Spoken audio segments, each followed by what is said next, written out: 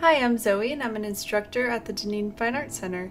Today I'll be showing you how I draw a portrait from life.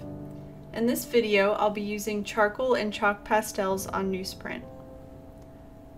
As you can see, I'm starting with a gesture and chalk pastel. I've chosen a light color because I'll be drawing over top of it in charcoal later. At this point, I'm just focusing on the big basic shapes and working mainly in straight lines. The idea is to go from general to more specific as the drawing progresses. The main things I'm looking for in this gesture is the placement of the head on the page, the direction and the shape of the head, the center line, the brow bone, and the jawline.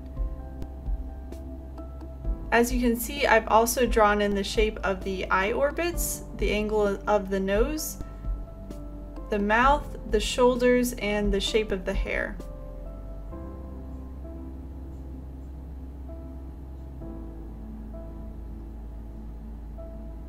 Typically, I spend no more than about 2 minutes on the gesture.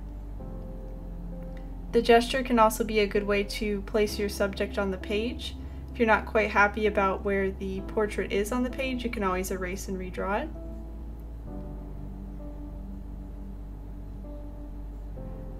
The key to a good portrait drawing is having accurate proportions. I use a piece of string in order to check my proportions. I'm drawing a box around the drawing of the head in order to check the width to height ratio. I then hold the string up to my model and see what the actual ratio would be. In this drawing, it looks to be about 1 to 1 1/4, and I've adjusted the height of my drawing slightly to reflect this. Another good reference point is the brow bone. I measure with my string from the top of my model's hair to the eyebrow and see that this distance compared to the head is about a 1 to 2.5 ratio. Keep in mind that the proportions of a person's head will be affected by, of course, who they are, as well as how they are tilting their head and where you're standing in relation to them.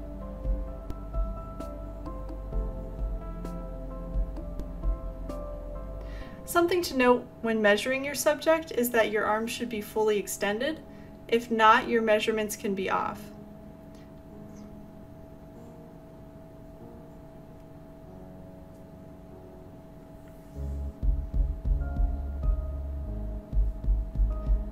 During the course of this drawing, you'll see me stepping out of the frame a lot. This is because I can assess my drawing better from far away, particularly with respect to the proportions.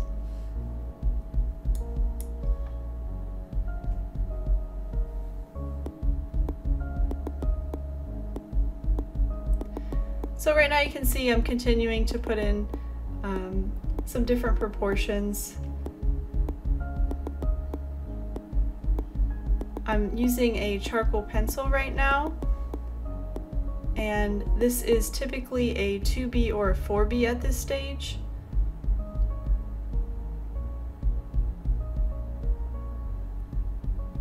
Here you can see I'm just darkening and refining my lines a little bit to make them clearer to see.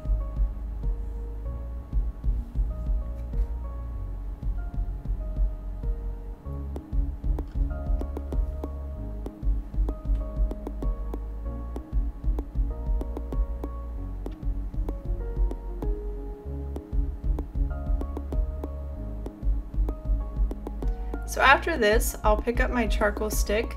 I prefer to use a 6B because it's very soft. I like to turn the charcoal stick on its side in order to block in the large shadows that I see on the face.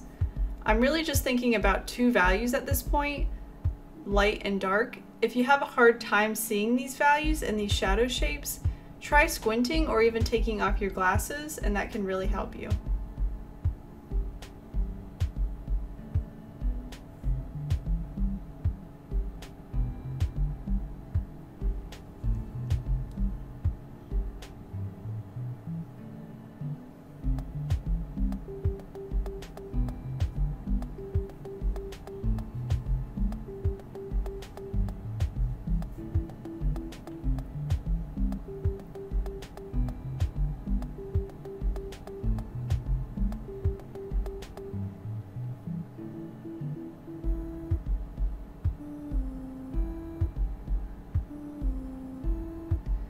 So after I've captured those major dark shadows on the face, I'll switch back to my charcoal pencil, as you can see now.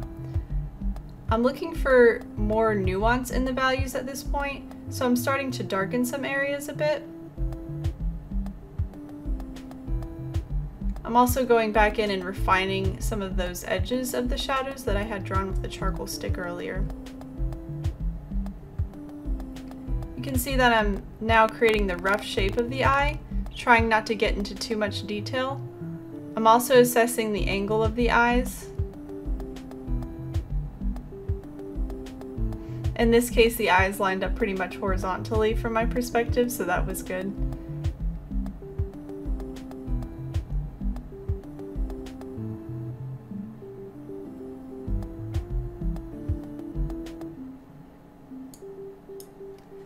As I continue on this drawing, you'll see me using my eraser to carve out the highlights. I like to think of my eraser as an additional mark making tool in this way.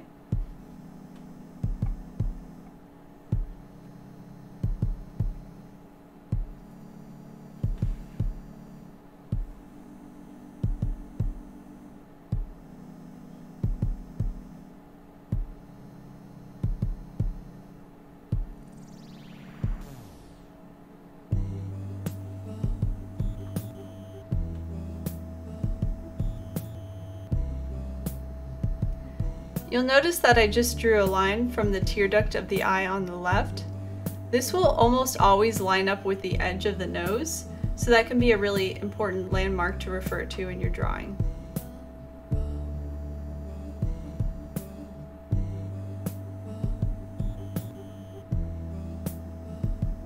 I'm also going back to my string to make sure I've got the bottom of the nose in the right place. In this drawing, the distance from the chin to the bottom of the nose is about 1/3 of the entire head.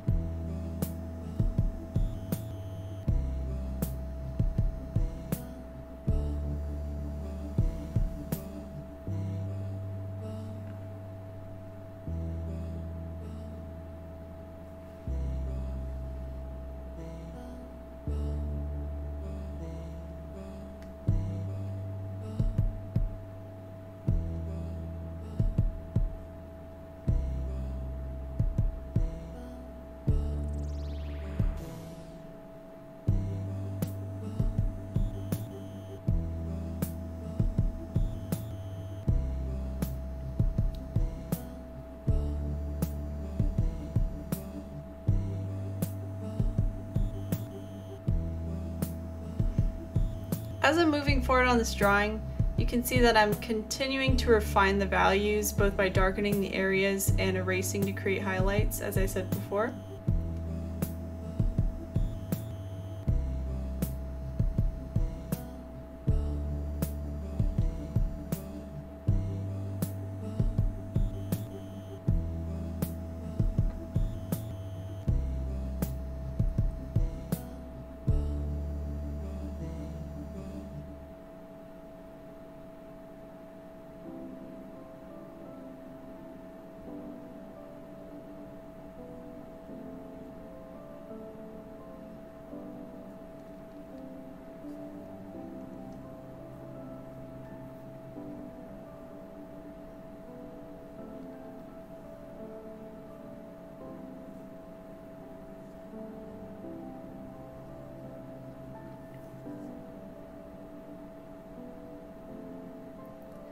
I'm spending a good deal of time on the eyes because I'm struggling to get the shape just right. I'm pretty confident in my proportions at this point though, so I feel like I can spend more time on some of the details.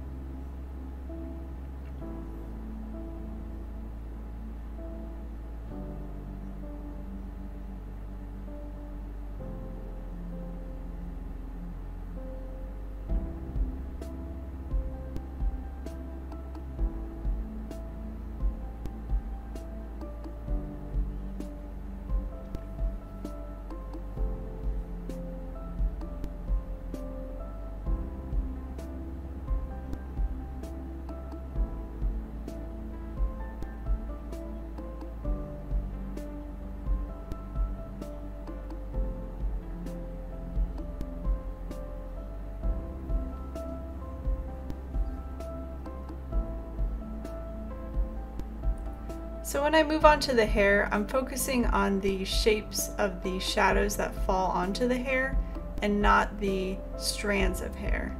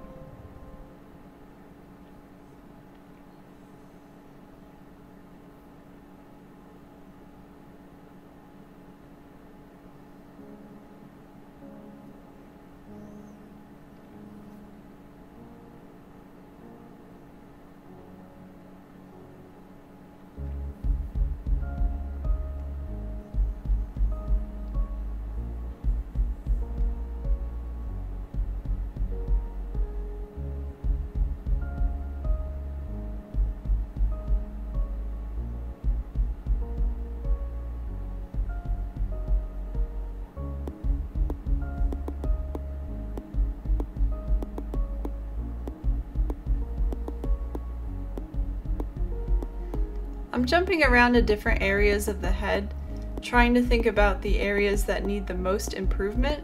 When I'm drawing from life, I like to think about it as a problem to solve.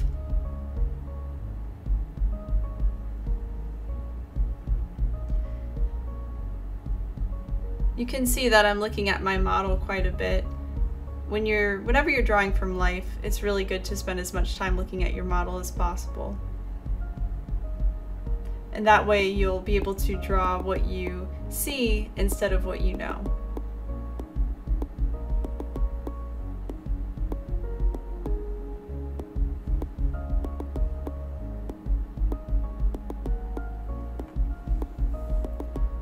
For this drawing, I'm not using a bunch of different weights of charcoal pencils, mainly just 2B and 4B. I find that I can get a good range of values just by the pressure that I apply to the pencil itself.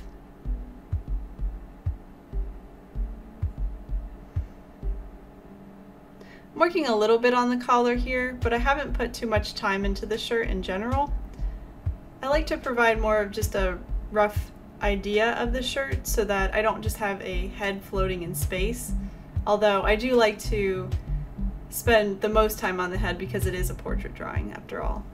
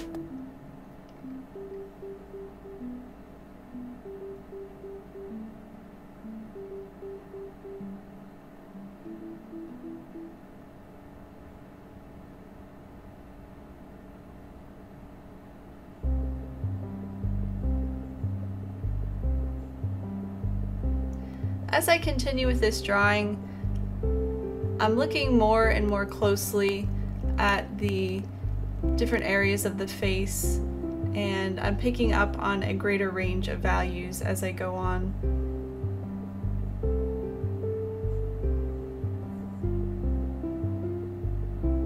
You can see that I like to start fairly light and darken the shadows as I go.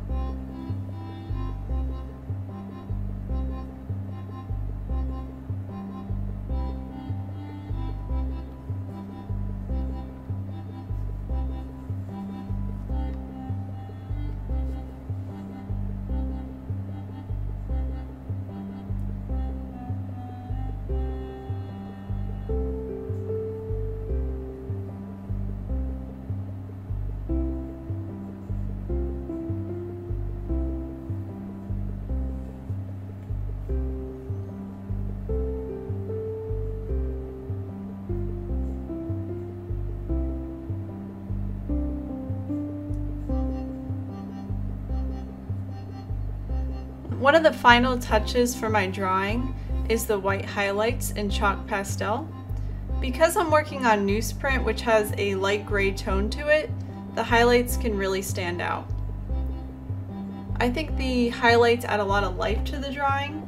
I make sure that when I'm doing the highlights that I draw on areas without any charcoal, because I don't want the white charcoal to, the white chalk to mix with the charcoal.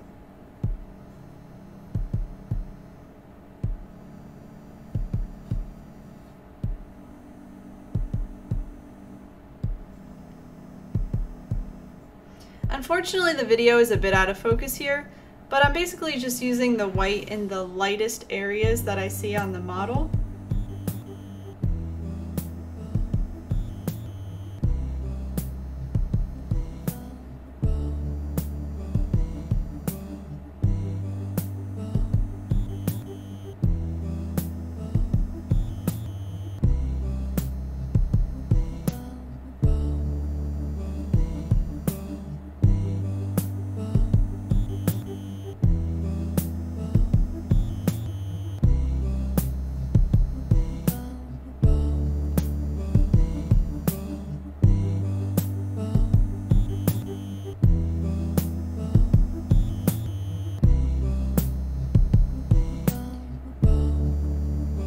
There it is, the finished portrait drawing. This one took about 45 minutes in real time, just to give you an idea.